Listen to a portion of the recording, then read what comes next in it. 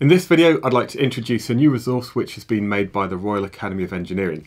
It's called Power Up, and you can find it on their STEM Resources website, where there's a student guide that you can download, as well as a short teacher guide that has all the answers inside it. Now, this is a great resource for students in Key Stage 3. It looks at energy stores and transfers, it looks at power, and also ways that we generate our electricity. And it's something that could be done in a STEM club at school, or also the students could have a go at home. Inside the resource, it starts by looking at different energy stores and transfers of everyday objects, which is work that your students will be familiar with from their science lessons. It then goes on to a really nice activity with an energy circuit. Now, in the school, you might be able to set this up using real-life examples, but even at home, students will have things like lamps and torches, as well as wind-up toys, and that means they can actually bring this science to life to think about how energy is stored and then transferred from one store to another. It also links up quite nicely with careers in engineering, and there's a great task where students can have a look at some images and try and identify some of the energy stores and transfers in these different careers that real engineers actually take part in.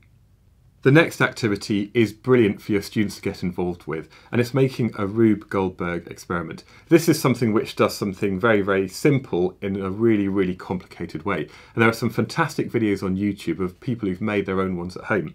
So this is not only considering the different energy stores and transfers, but it's a great chance for your students to get hands-on experience about making something actually work. And even at home, they could do this around the house using everyday objects and make a short video or take some photos to show what they've actually achieved. The next part of the resource looks at the energy demands of society and how we actually generate electricity. So there's some information about global access to electricity, there's some information about how we actually generate this in power stations, and then there's also a really nice task which introduces some more complicated mathematics. So this is looking at the rate of energy transfer, which is the power. The last part of the guide looks at different ways that we currently generate electricity, as well as some of the future technology which is being developed by engineers. So this includes solar power, where there's a nice task where the students can do some calculations, including area and perimeter, and also they can have a go at making their own wind turbine. So this is something that the students could complete at home just using things like straws, string and paper clips. And what they could do is they could maybe design their own wind turbine. They could test it using a hairdryer held at a certain distance, and they could experiment with blade design or the number of blades to see which is the most effective design at picking up a certain number of paper clips. So again, this is something that your students could experiment with at home using readily available and cheap resources. So that is just a quick summary of Power Up by the Royal Academy of Engineering.